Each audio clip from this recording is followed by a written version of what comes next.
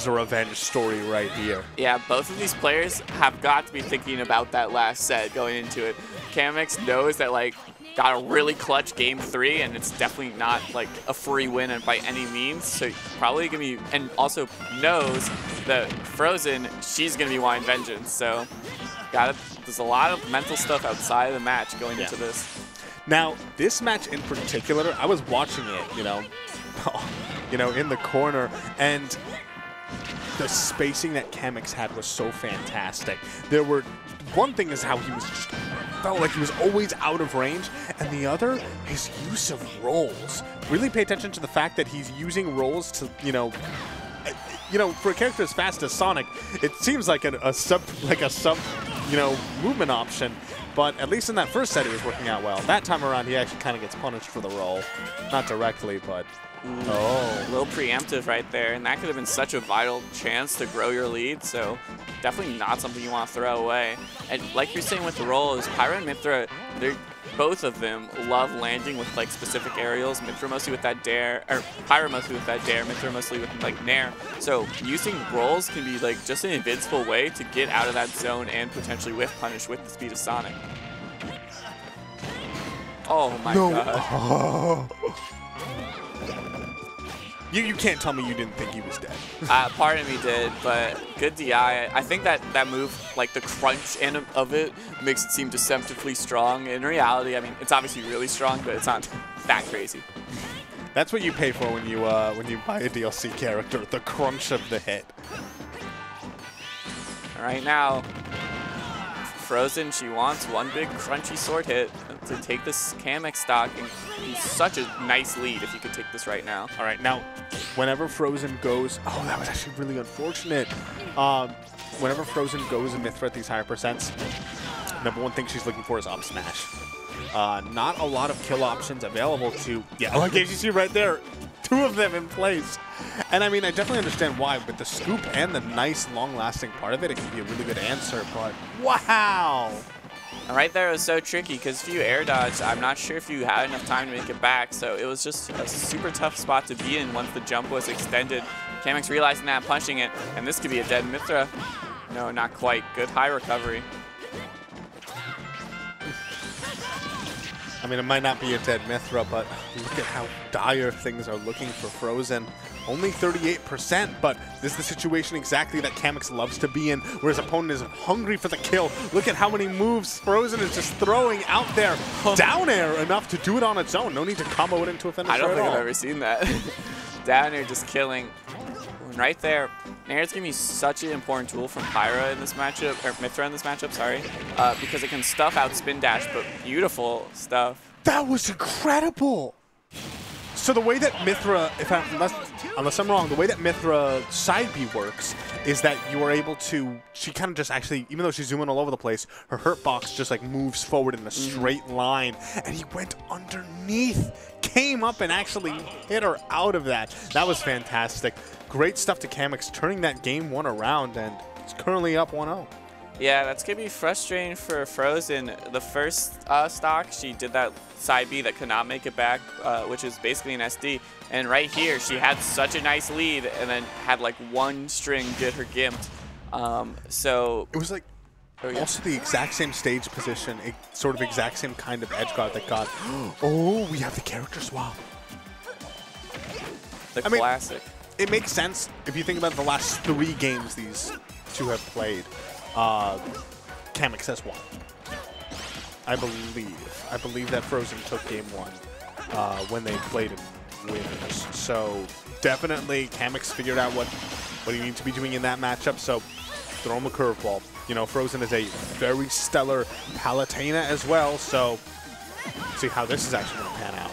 Yeah, before Pyra and Mythra were ever there, she and Palutena were she mained Palutena. So good stuff. I really respect this switch. I think a huge factor in this switch was how much Kamex was gaining a lead on the recoveries.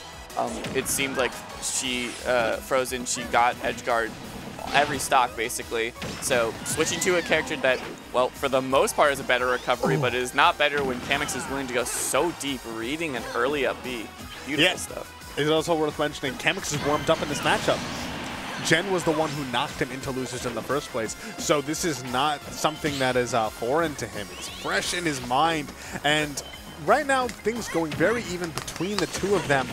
But at the same time, just based on the way that Kamex has been playing, the way that he slowly figures out the timings of his opponent, I feel like as this match drags on, he's going to crack that part of Frozen open more and more and more. I could definitely see that with Kamex's adaptation, but you know, from getting edge guard so early, Frozen did manage to take a % lead. So I think she's showing an ability to not let a bad interaction get to her. Definitely keep fighting, you know, because you have to keep fighting against Sonic. Once you give up, it's over. I will say that the disadvantage from Kamex right now is looking so good. You know, these big caught moves from Frozen are just getting micro-spaced around, and Kamex is punishing them optimally. It feels like he's really not getting trapped at the ledge, trapped at the corner, none of that. And if you're not able to do that, that means you're going to have to be getting your damage raw against Sonic in neutral, which is a tall order to say the least. Yeah, I mean, Kamex, honestly, straight up just camping right now, and it's working. So opting to just stay on one side of the stage and charge spin dash, it becomes such a mix-up of when you're going to release it. But hey, Frozen got one opening and she managed to take the stock, so definitely showing her stripes. Frozen definitely watched that set between Kamex and Jen earlier. Jen was throwing out that up smash at the ledge, and it worked out very well for him. So she's able to recreate that success for her own. 156%. This is pretty dangerous if you're Frozen, but at the same time, you have a decent amount of rage, and those combos that you can manage off of a single neutral or something like that can put a large gap between the two of you. Beautiful stuff, reading the air dodge away. And I feel like that explosive flame right there just like speaks the story of how much Frozen's really adjusting, starting to get a read on Kamex to be able to go for something that bald.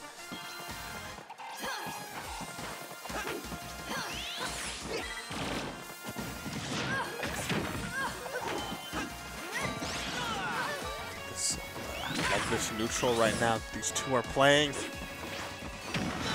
But Frozen picking their opportunities in order to go in and actually land hits. Yeah, it's become like, oh, okay.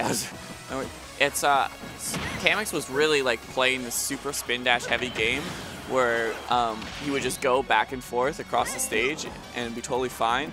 But when you have a 60% deficit, Frozen does not care. And wow, that is a beautiful. I don't know if it was a read because it covered two options, but a really smart option to go for that down smash. I mean, it did cover a lot there. It covered, well, also did, correct me if I'm wrong, no ledge invincibility, correct? Yeah, no ledge invincibility, so charging that down smash. The most popular options, if you do regrab ledge without invincibility, are going to be either jump, attack, or roll. And two of those. Because you can buffer those, and two of those options were going to get killed by the down smash, so I definitely agree with that.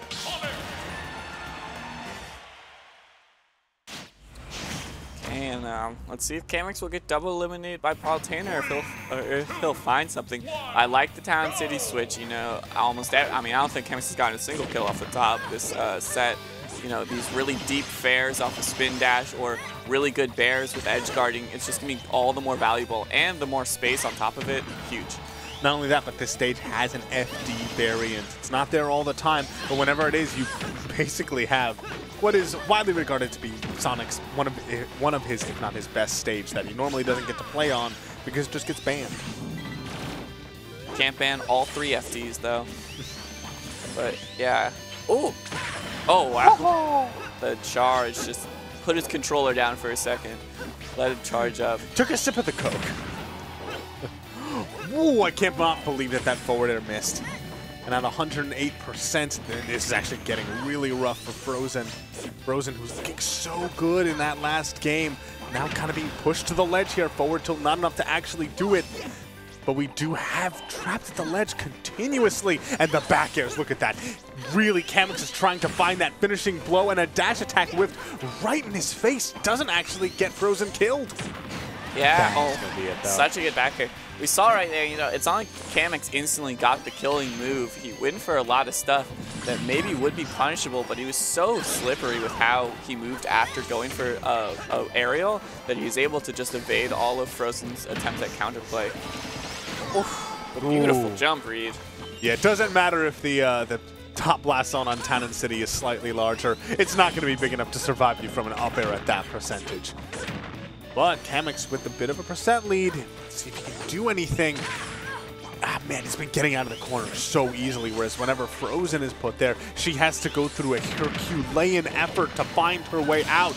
Look at that, no chance! And that's Town City coming in clutch right there. I mean, such a massive stage, he was able to be on the entirely other side and whiff punish with that fair.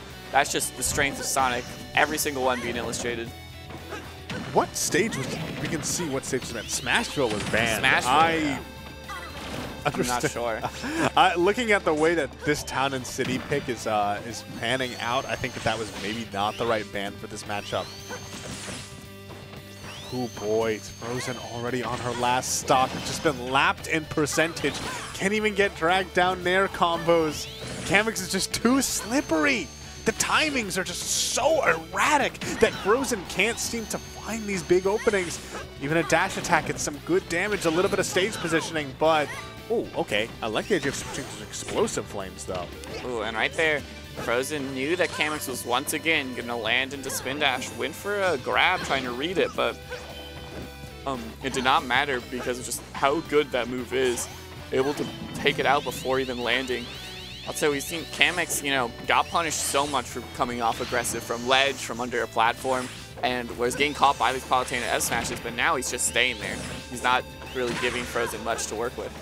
It feels like so much of this game at this point is just, it's a game, they're just playing chicken over and over again. These spin dashes just being charged right in the middle of the stage, Frozen running at it and sort of who's going to balk first. And so far, Kamex has been just getting so much damage off of those interactions. Yeah, a neat thing about this charging spin dash is beautiful explosive flame right there, but someone's kind of natural way to avoid it would be jumping over, but at least right there, you can jump with the spin dash and get the hitbox out in the air. So Kamex has been able to catch pretty much every way Frozen's been trying to contest it, but a really preemptive dash attack was going to be able to stop that. Now this is some momentum. Can she ride with this? Okay, again, that explosive flame had been working out a lot better when Kamex was starting to hang back more, but it's changing up the style. Look at this, just being a lot more aggressive right now, but it changes on a whim. You never know which actual approach he's going to take, whether it's going to be closing the distance in an instance or just hanging back like that. The mix-up game is just too strong, and there's no way that Frozen is going to survive that forward air that deep, and that's going to be Kamex moving on into loser semis, where now he faces BB. What beautiful gameplay from Kamex, really. Just the way he's been able to be in these high-pressure game 3 scenarios versus really good players like Frozen, like Jen, and completely hold his own. Definitely, I think this is the rise of a really good player in New York. I can see next season him getting PR the way he's been playing. I mean, listen,